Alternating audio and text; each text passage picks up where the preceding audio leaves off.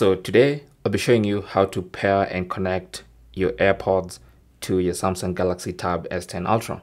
So you can actually connect and use these AirPods to listen to music, media, watch movies, and take calls and whatnot.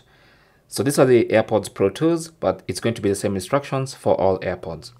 So just going to move the tablet to the side.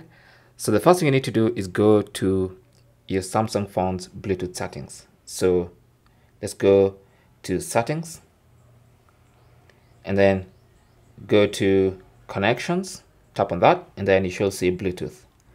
So make sure Bluetooth is on first. Okay, now when it's on, it's going to automatically start scanning for Bluetooth devices to connect to. So you need to put the AirPods in Bluetooth pairing mode, and to do that, all you have to do is make sure they're first of all charged, and then open the case, and then find the button on the case and then long press it until that light on the case starts blinking rapidly.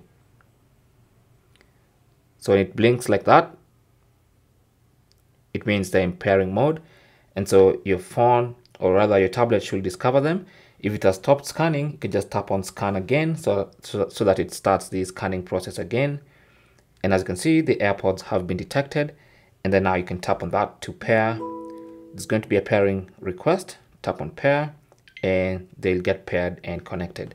And the light on the AirPods case stops blinking rapidly, and you can see it says connected for calls and audio.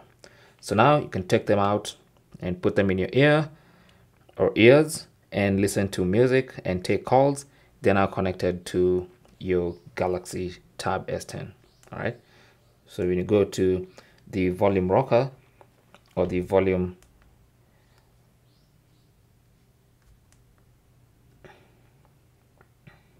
like that, you can see it says Bluetooth. Thanks for watching.